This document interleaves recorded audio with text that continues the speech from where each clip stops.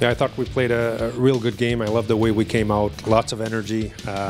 It's a bounce-back game, and guys showed character and played hard. Yeah, I thought our attention to details was there. We did a lot of strong plays without the puck. We had numbers, we didn't give odd man rushes.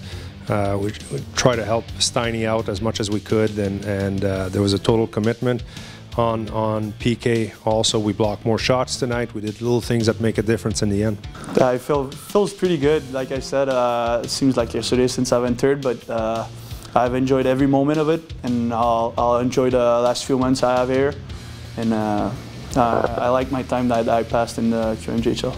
You gotta be prepared every game. You gotta do stretches like we did after the game. It's really important because right now we're playing 4 and 5.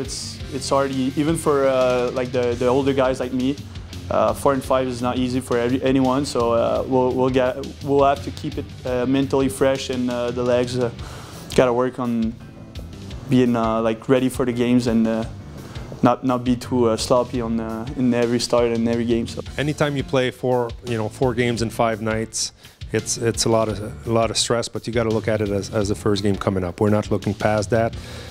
We know we've got top teams. We look at the standings, obviously, and we just got to get ready for our game Saturday. That's a big game. I think we got a good week of practice. They will see our best. Yeah, well, we still have Amel out with a suspension, and Auger and Mercier, and we've got a few guys banged up. So at this time of year you play a lot of games, we're gonna need our depth. We're gonna need guys to step up and perhaps play more minutes. Our fourth line's been contributing, but they'll be asked to contribute more at times for sure.